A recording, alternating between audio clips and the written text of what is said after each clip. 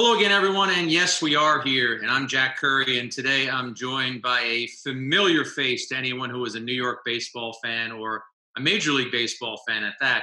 Robin Ventura spent 16 years in the major leagues. He played with the Mets and the Yankees. He has that rare distinction. He played 10 years with the White Sox. And Robin, first of all, thank you for joining us. Second of all, and much more importantly, how is everything going with your family during this pandemic? We're fine. I think everybody's just laying low and trying to ride this out. I mean, it's obviously very surreal and all that, but everybody's doing fine.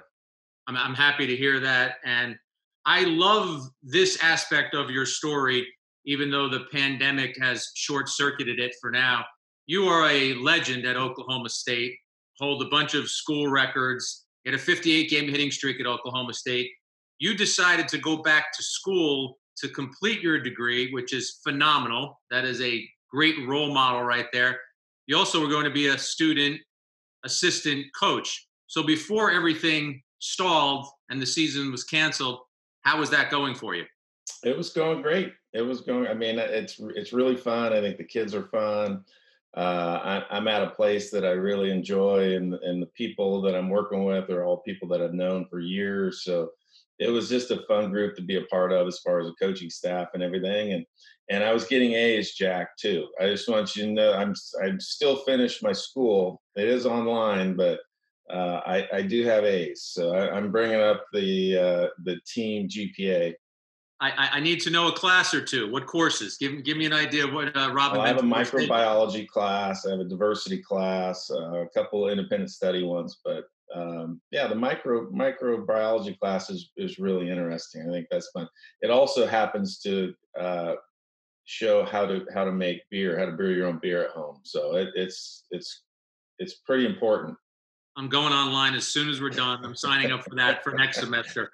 What compelled you, Robin, to want to do this? You've accomplished a ton in your life. You could have been very content, a very happy guy, and said, I got as far as I wanted to get in college and still did pretty well in my career. What was the motivation to want to go back and finish up? I do enjoy coaching, and I'd come back for a couple football games and run into Josh Holiday, and he was just explaining. Matt just came on as an assistant, and I've known both of them since they were probably 10 years old. So very familiar group. The pitching coach Rob Walton, who I played with at Oklahoma State, and we just kept talking every time I come back to a game, and some of it was about, what are you doing? I said, I don't know, nothing right now. And it just kind of was an idea floated out there. And I just kept thinking about it and thinking, this would actually be really fun. And then we came down to that I would have to be a student coach. So I'd have to go back to school. And the more I thought about it, I said, you know what, this sounds like a lot of fun. It is really um, interesting being on a campus and just being around younger kids and everything. It's been a real fun time. I mean, it really has.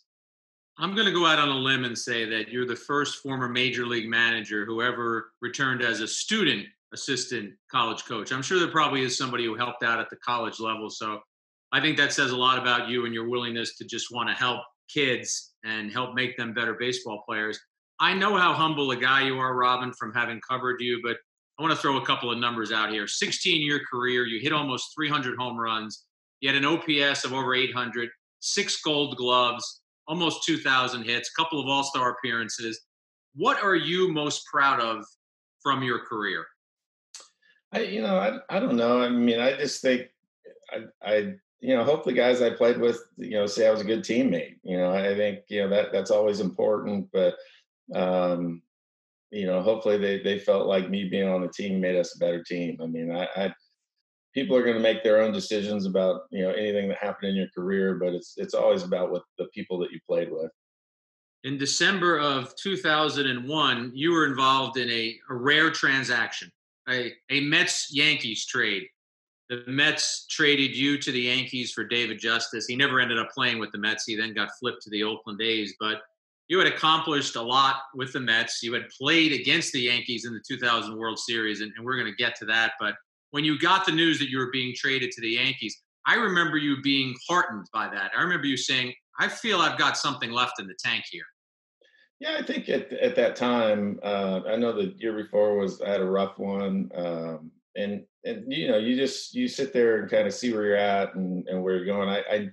When Steve called me and said I got traded, your mind immediately goes to, okay, I got to pick everything up and go somewhere else. And basically, I was just traded 20 minutes closer to my house, so it was kind of a weird. At first, you're like, wait a minute, I'm traded, but I don't really have to go anywhere. So, I was pretty fortunate that I ended up there. It was, obviously a great team, but it was just nice that you weren't totally upended, like you're not going all the way across the country. Then you made an all-star team with the Yankees in 2002, one of your two all-star appearances in your career. Talked to a lot of Yankees about the 2000 World Series and just the whole city just being mesmerized by New York versus New York. Al Leiter has said that if the Mets win game one, which, if not for a base running gaff by Timo Perez, maybe you do, Al Leiter thinks you win that World Series. The Yankees ended up winning in 5 games. What's your take on that if game one had tilted in the other direction? It's anything's possible. I think it obviously would have given us a lot more momentum going into the next day, and we were kind of streaky that way um, in series of getting that first one and being able to go on from there. But I don't know. I mean, it would have definitely been a difference maker for us. I don't know if we would have won it or not, but it definitely would have changed some things in the next couple games.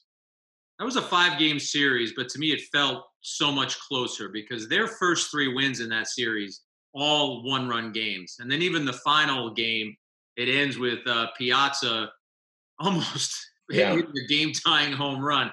As you reflect on that series and the experience of it, I know it stinks to lose, but what do you take away from going up against the Yankees that year?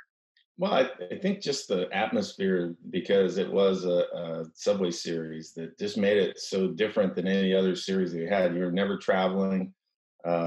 You'd show up at your stadium and bus over. So it was just, kind of a different kind of series. And I think everywhere you were in town, somebody's taking a side. It wasn't like you just had your own fans. You had the other side telling you weren't going to do it. So it was.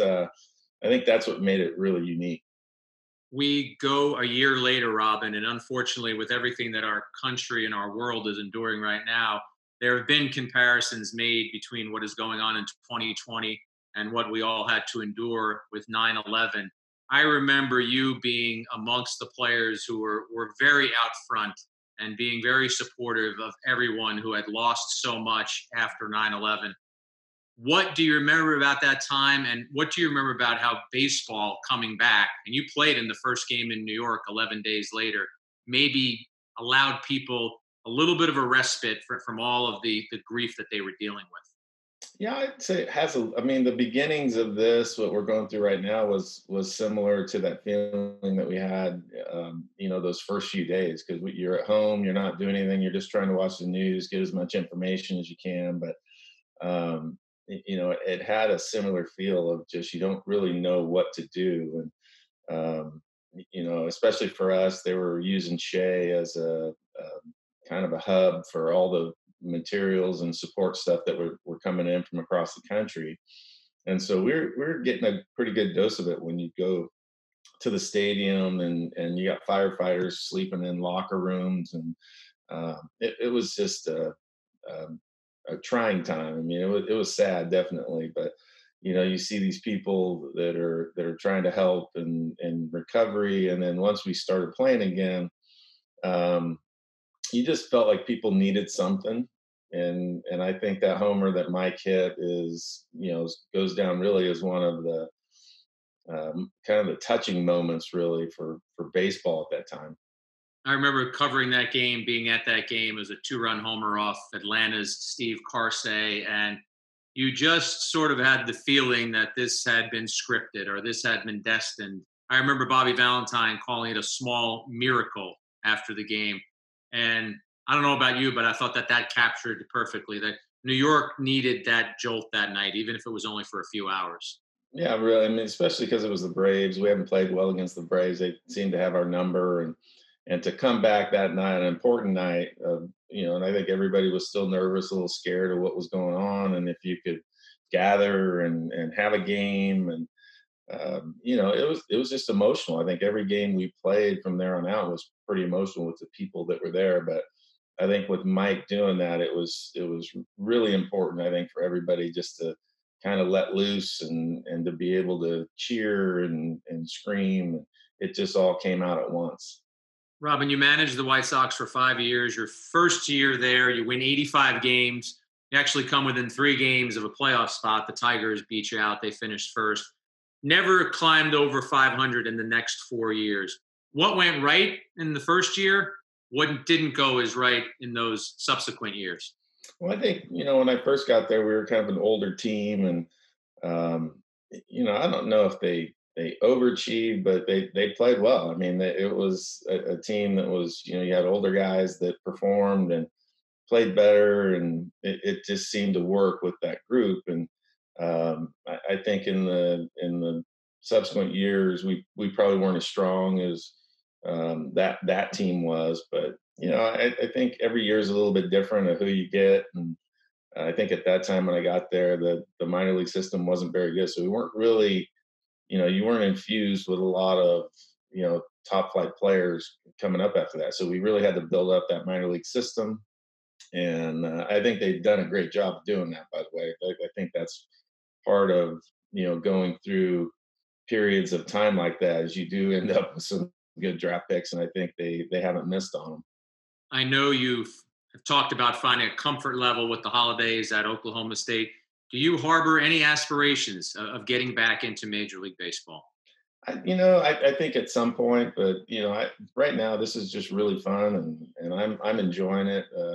Again, it might not be at the major league level, but I think it's the impact that you're having with people that you're dealing with is, for me, this has just been a fun ride. I want to end this on a fun note. I hope you think this is fun because you're such a humble guy. You're such a chill guy that you had a moment in your career that to me seemed out of your personality. And that was when you charged the mound against Nolan Ryan. And I know you've been asked this probably 1,000 times in your career.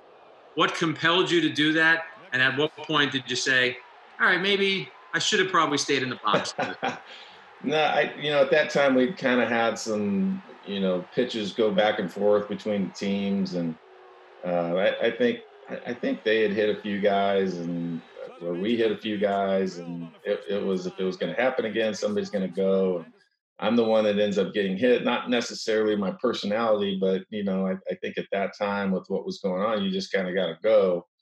And I think you're halfway out there, and you're thinking, oh, this is probably not the best idea, but you still got to keep going.